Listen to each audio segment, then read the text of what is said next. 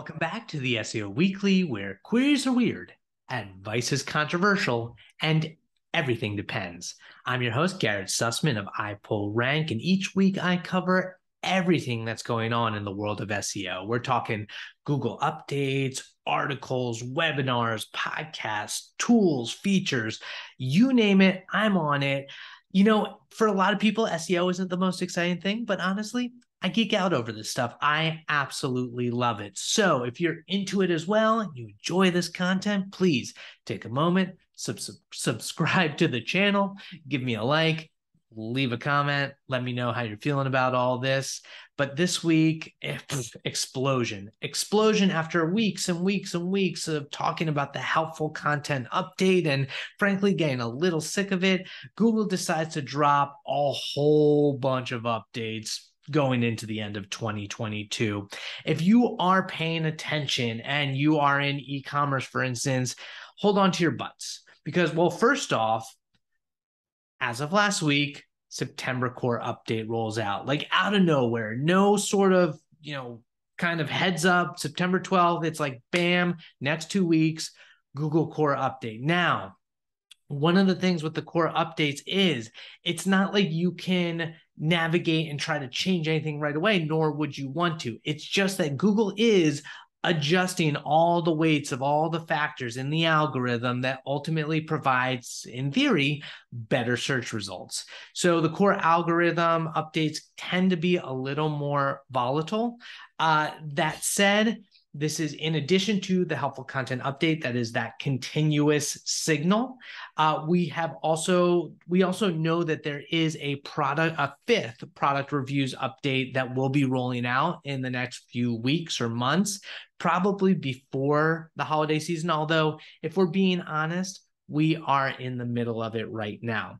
Speaking of e-commerce and buying, what are you going to buy for the holidays? Well, last week, Google announced another update, which is an expanded eligibility for free listings of your products as well as product snippets. How does this work? Well, previously, you needed to have your products in the Google Merchant Center in order to show up for those pretty enhancements. So whether that's like popular products or actually getting, reviews and pricing and availability as like kind of a little annotation, a rich snippet for your products, you need to be in the Google Merchant Center. Well, now you don't. Now you just need the structured data on your page. And so, as mentioned, this is both the product snippets and the merchant listing experiences. If your structured data is accurate and well maintained, then it can show up in the organic listings for free. So that's bam, huge. That said, you should probably still be in the Google Merchant Center. It doesn't actually cost you any money to be on there, and you can have a little more control over those product feeds. But this expanded eligibility is huge. And along with that, Google has actually updated the product structured data documentation. It's comprehensive. They have everything, including, ratings, the new pros and cons that you can add, shipping, availability, price drops. They show you code examples of how to implement it. Make sure that you're doing it properly. Definitely, if you're in e-commerce, check out this page, ensure that you've updated your structured data and your schema for all of your product attributes. They're adding new things as well, including like color. So this is going to be really important, especially leading into the holidays. And to be honest, most people are already buying.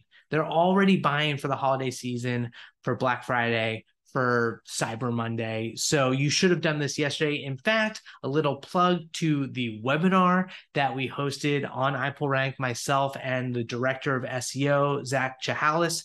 It was Black Friday SEO, what you should have done yesterday.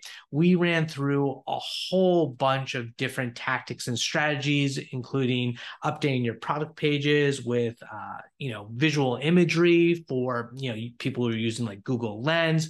We went through pre-technical audits. The one big takeaway that Zach recommended that I think is really smart, even if you are, too late for Black Friday updates, which is doing code freezes, making sure that your developer team or your ITs aren't implementing a bunch of changes to your website that could result in disaster. For instance, adding a directive in robot.txt file to de-index your entire site. And it's happened. Anyway, you can check out the whole replay of the webinar, full hour of meaty, delicious e-commerce Black Friday content.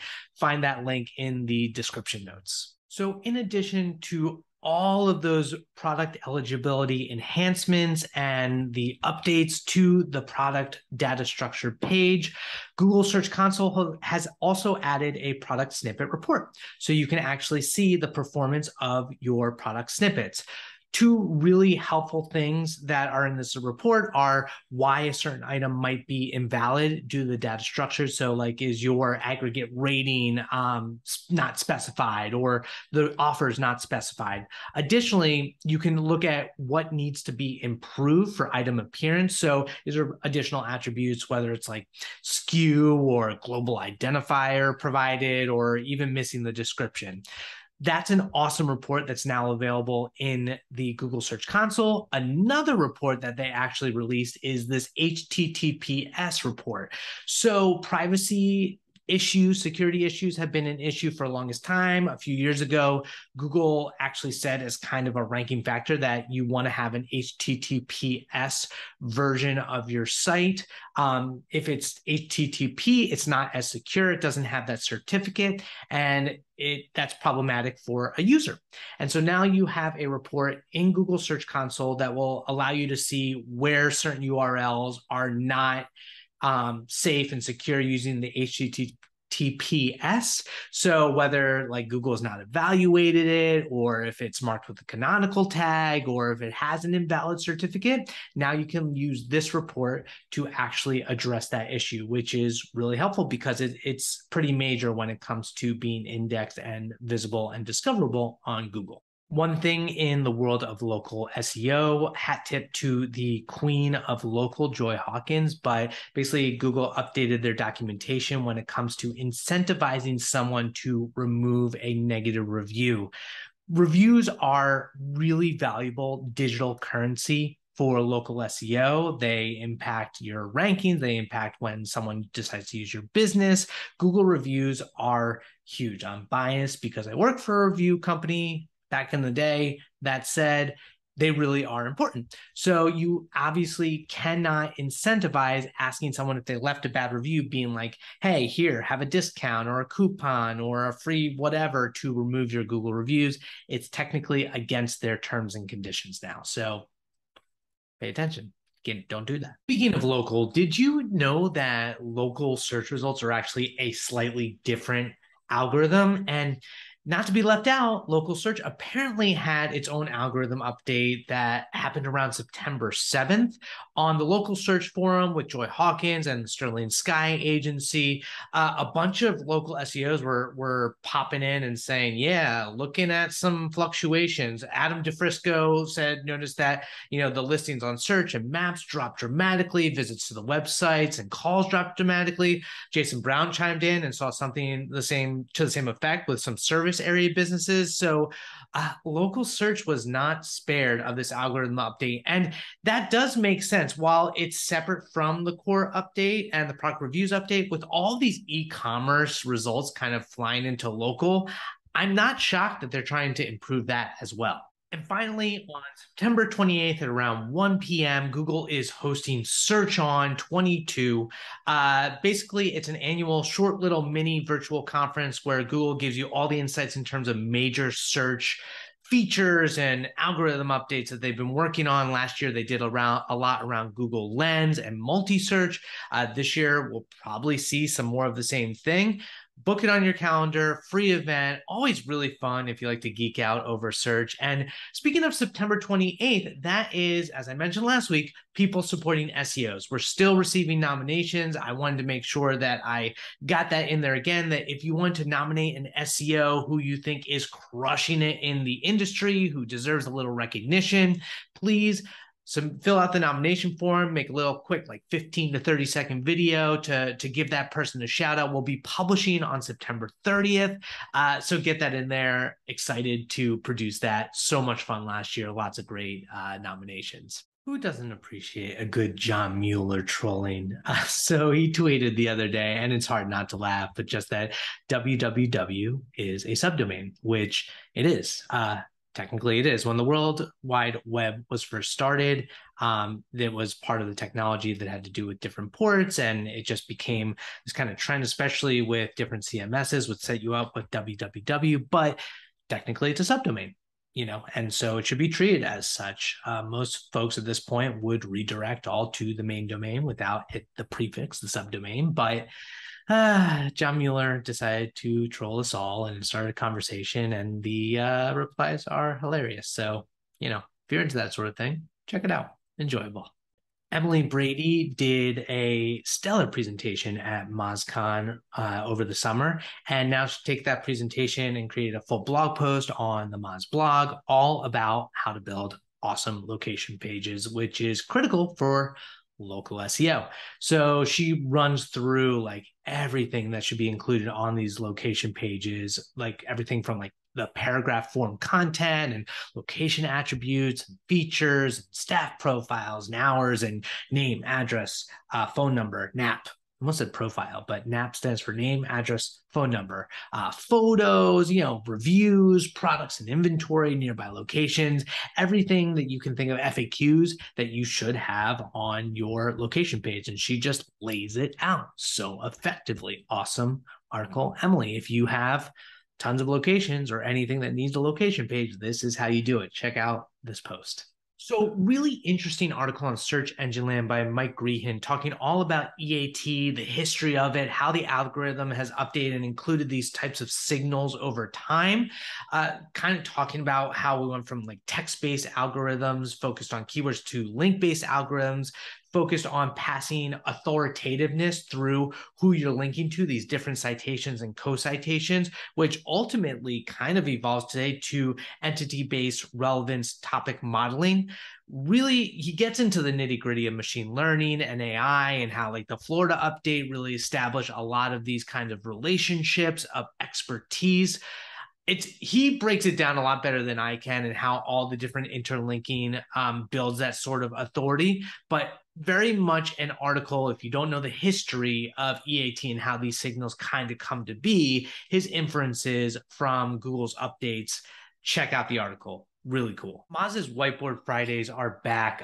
Lydia Infante did one a few weeks ago. Then Ross Simmons did one last week. And well, actually last Friday, Crystal Carter did one. And she's kind of been talking about this theme all around visual search, which I find personally fascinating with Google Lens and multi-search.